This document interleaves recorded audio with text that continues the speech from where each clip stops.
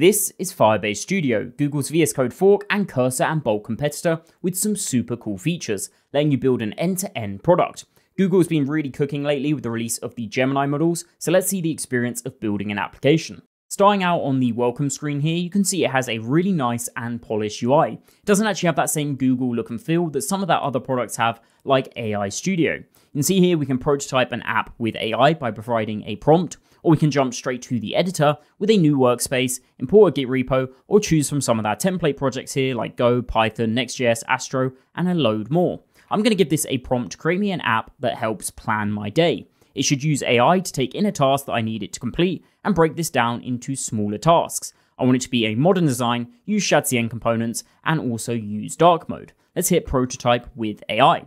Now obviously since this is Google, this should be using Gemini 2.5 Pro under the hood, so it should be really good at coding, and it should also be quite fast. You can see at first we open up this chat window where it's actually creating a blueprint for my application. So we can go ahead and confirm that we actually want these features or add in more features before it starts building out the code. If I scroll up here, you can see it has that task decomposition that I asked for, has this icon here to indicate that this is an AI feature, has deadline management, which I didn't actually ask for, and again, that's going to be using AI. I have seen this in a few of the prompts that I've done. It loves to shove AI into anything, and that's because it's really well integrated with Gemini.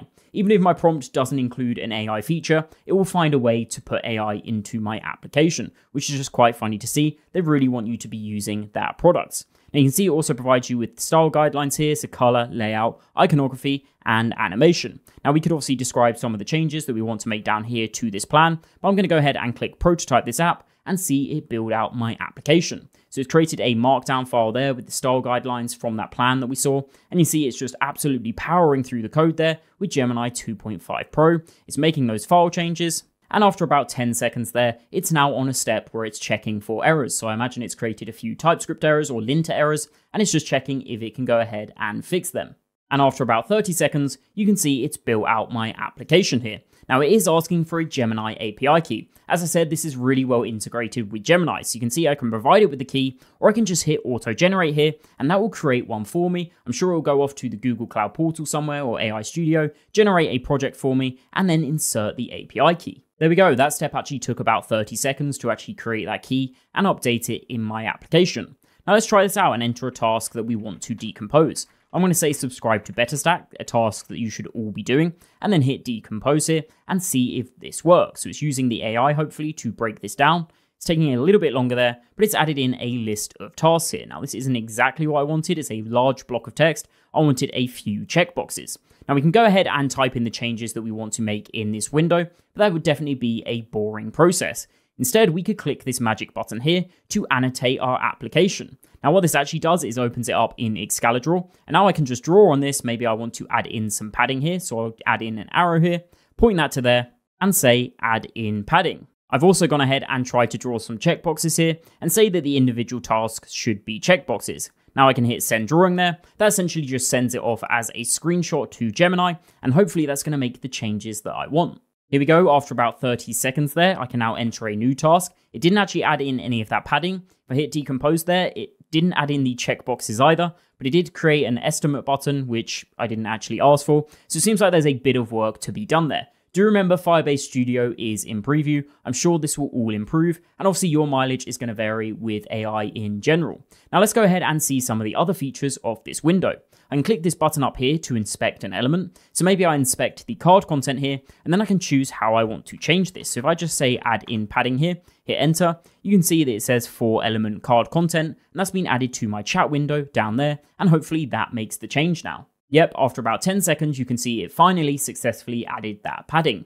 Now the other really cool feature up here is this link button. You can see I can make this preview public.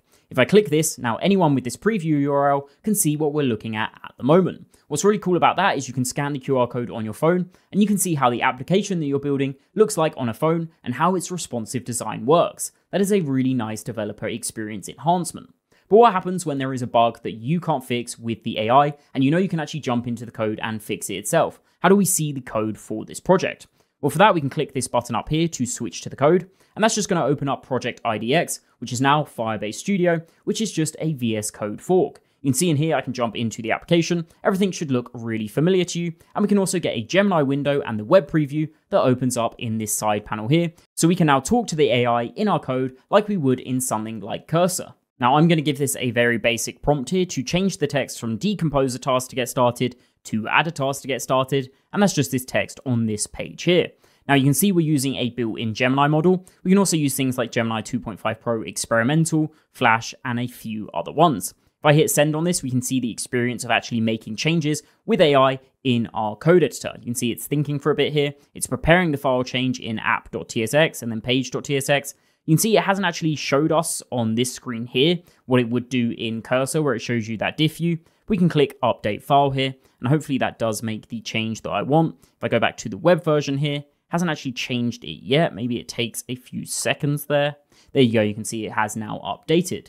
So we're finally ready to publish our project. Well, thanks to the fact that this is Firebase, we can go ahead and hit this publish button up here, and that will go ahead and deploy it with Firebase app hosting. You can see it will create a project for you, link your cloud billing account, and then set up your environment, and you're ready to go. You wouldn't even need to look at this code here. You could just do it all in this prototyper mode if you want as well, so you can absolutely vibe code all of your next startups. There you go, that is Firebase Studio. Now do remember this is still in preview, so some of the bugs you might see will probably be fixed in the future. Let me know in the comments if you would use this over something like Bolt, V0, or even Cursor. I can see myself personally replacing V0 and Bolt with this, as I think Google have absolutely been cooking lately with their AI models, so I'm sure they're going to be adding some really cool stuff to Firebase Studio. I probably won't replace Cursor with this, as I'm not quite ready yet for a cloud-based IDE. Let me know your thoughts in the comments, as I said. While you're down there, subscribe, and as always, see you in the next one.